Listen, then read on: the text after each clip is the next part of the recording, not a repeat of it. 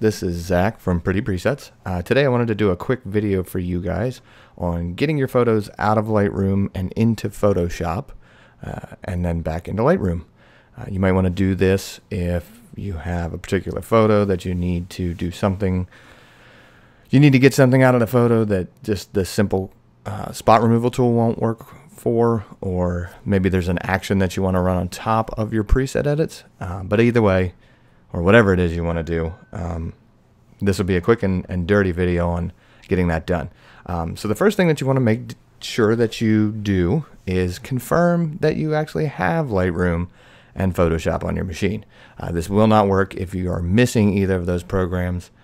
It should be common sense, but just in case anybody out there doesn't have either of them, this will certainly be the first step that you want to take to make sure that you don't make that mistake.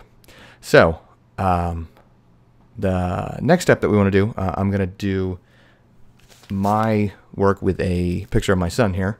That's him right there in the shirt looking like he just knocked somebody over, which he did. You get through your picture.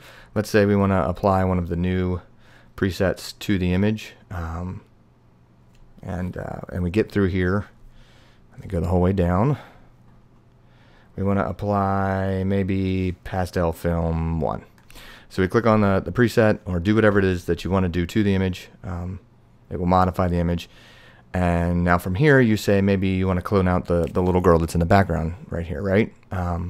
So very simple to do. This does work in PC or a Mac. I'm working on a Mac right now. You just want to right click and go to Edit In, and then Edit in Adobe Photoshop. If you don't have the Creative Cloud version, which is this version, it will say something different. But you click on that, and then give your computer a couple of seconds to get through what it needs to get through, and you should see Photoshop come up. Depending on how fast your computer is, you may or may not have this happen quickly. And also be aware that if you're operating on more than one monitor, Photoshop may go to a different screen. What I like to do, especially on my Mac because of spaces, is actually pop Photoshop into a separate space, which I will show you how to do here in a second, so that I can have Lightroom in one place and Photoshop in another and not have to worry about them kind of overlapping each other. So if you know how to access spaces, it's very easy.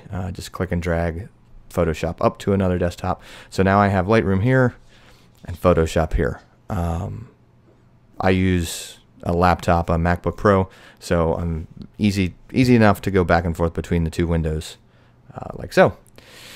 So now we've got the photo in Photoshop. This is just going to be real quick. I'm just going to get rid of, I don't know, let's see, what do we want to do here? Let's get rid of this. See what this does here. Let me go to fill, and we'll do content aware, and it's going to fill it. And you can kind of ignore this part. You can do whatever you want to do in Photoshop. You don't have to do that. So now the little girl is out of the picture, and what I'll do is I'll just get rid of my selection. I'll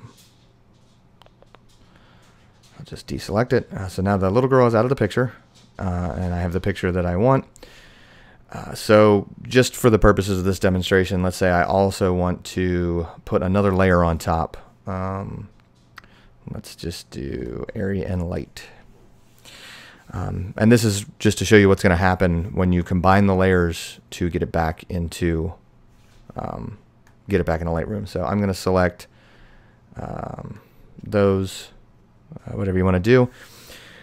So the image right now is raw. You can see it up here right out of Canon. So we're going to want to flatten the layers, or flatten the image, sorry.